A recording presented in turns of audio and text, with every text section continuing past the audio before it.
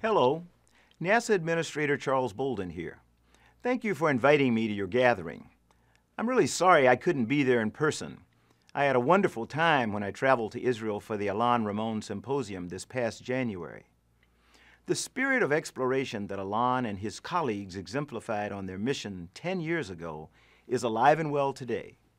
Together with American industry, we're developing the space transportation systems of the future to reach low Earth orbit. Teaming with our international partners, we're striving to reach farther destinations such as an asteroid in Mars.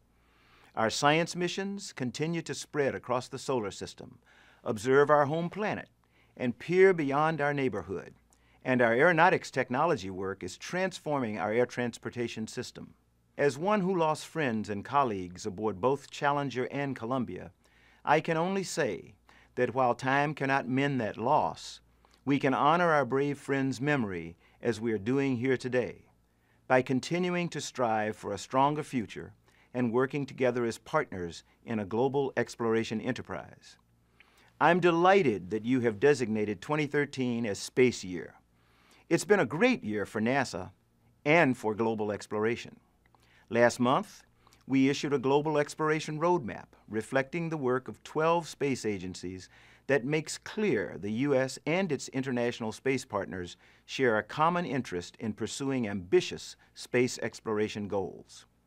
The roadmap represents the global community working together on a unified deep space exploration plan, with robotic and human missions to destinations that include near-Earth asteroids, the Moon, and Mars. Zero ignition. NASA's latest mission to the Moon, LADEE, launched September 6th. It will provide unprecedented information about the Moon's evolution and give scientists a better understanding of other planetary bodies. There's something intrinsically unifying about the humankind's exploration of the heavens. Beyond the scientific and economic benefits of launching into space, I can tell you that when viewed from orbit, our borderless Earth inspires a sense of humility, unity of humanity, and wonder. Let me tell you, along with our international partners, we're pursuing the big ideas of exploration with passion and dedication and bringing about a new era. In science, it's been a little more than a year since the Mars rover Curiosity safely landed on Mars after a harrowing journey, and it has already been returning amazing data.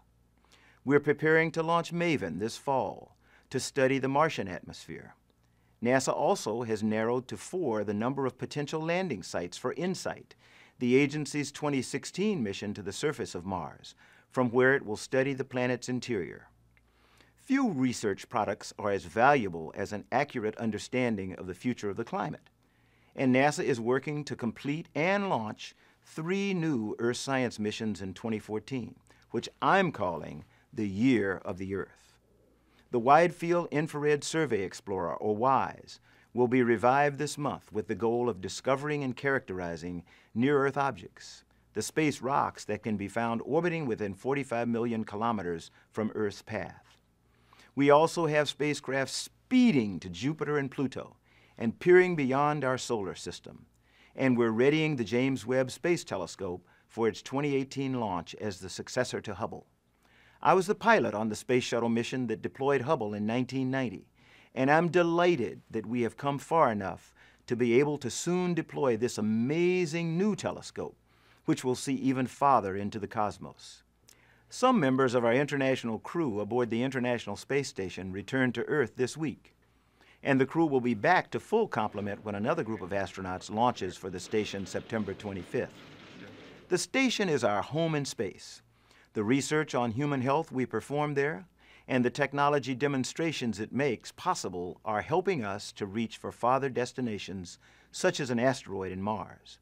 In 2015, an astronaut and a cosmonaut launched to the station for a 1-year mission.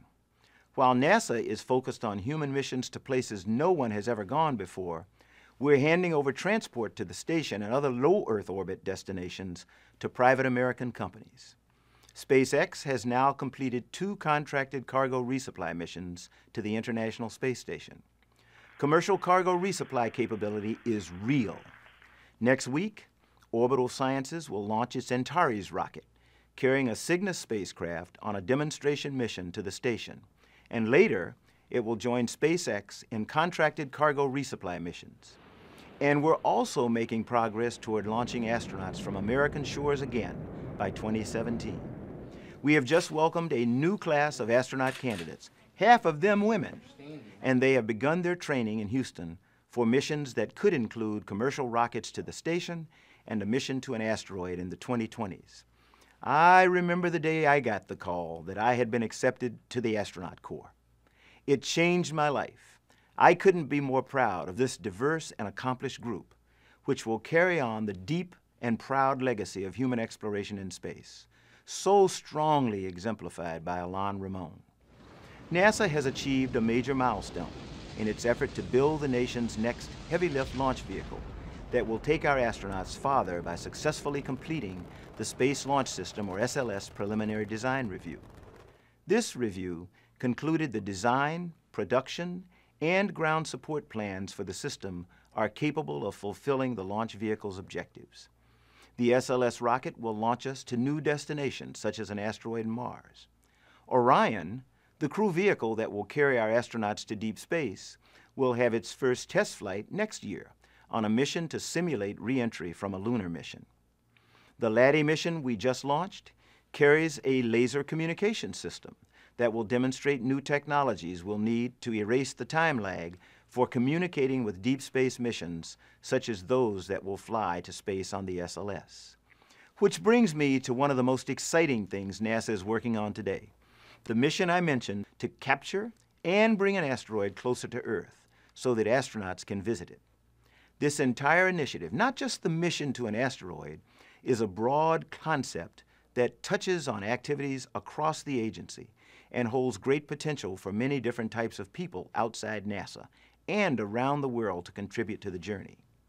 We recently made a selection from ideas we solicited about various aspects of our asteroid initiative, and we're holding a workshop at the end of the month to discuss the best of them.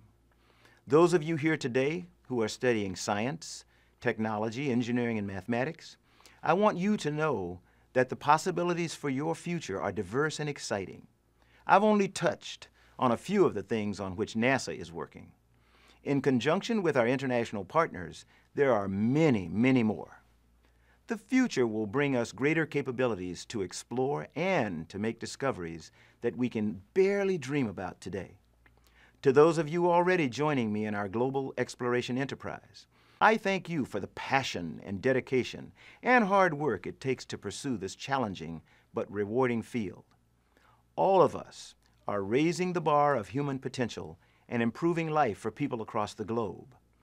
I hope Researchers' Night sparks productive dialogue and plants the seeds for many future explorers to pursue their dreams. Thank you.